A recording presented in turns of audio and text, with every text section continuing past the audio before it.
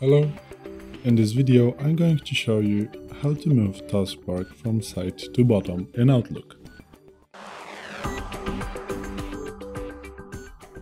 So I'm using the Outlook 365 version that comes as a part of an Office 365, and I'm also using the desktop version, as you can see right now.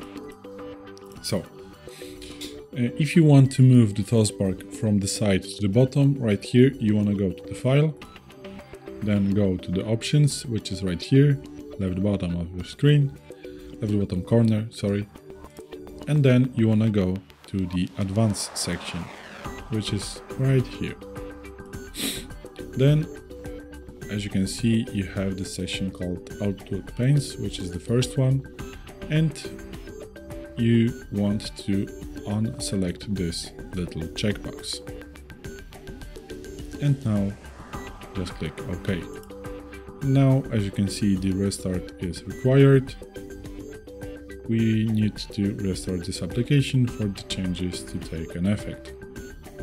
So let's click OK and let's restart the application.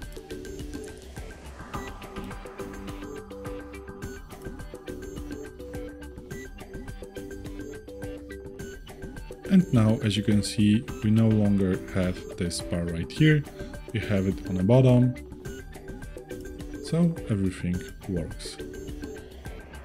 Great. Thanks for watching, I hope this video helped you.